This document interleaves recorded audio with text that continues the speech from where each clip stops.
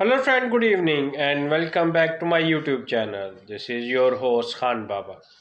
God will give you more happiness and long life. I try to my level best to give you latest update about Iraqi Dinar. So please like and share my video with your friend and family, which will help me for supporting. And now let's start the today information. Nothing will get done, so it's going to be soon. The dropping of the zeros is off the exchange rate. We were told on TV that during next week the 2024 amended budget will arrive at Parliament for their vote. Stay very close to your friend because at any moment I believe he'll be able to give you what you're looking for, what they promised you. Saleh summarized on Friday the benefits of Iraq's accession to the membership of the European Bank for Reconstruction and Development. It looks like Iraq is doing everything possible to join the international financial platforms. We need to wait and see how this will affect our ability to exchange our Iraqi dinar banknotes for US dollars. Can only approve the budget after the rate officially changes. The rate has to officially change before Parliament can approve it. One of those myths that are out there.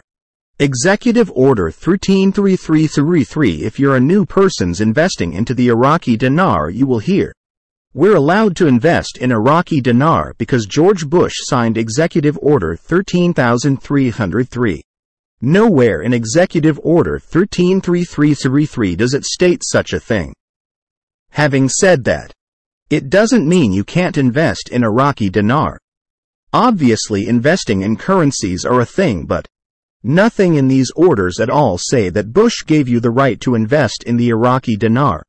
Advisor to the Prime Minister. The decline of the dollar is an indicator of the strength of the dinar and a tangible success of economic policy. We indicate the strength of the Iraqi dinar, expressed in the decline in the parallel market rates of exchange in favor of the official exchange rate. Iraq joins FEMOZA. It's the World Federation of Free Economic Zones. Why is this important? Iraq has accession to this.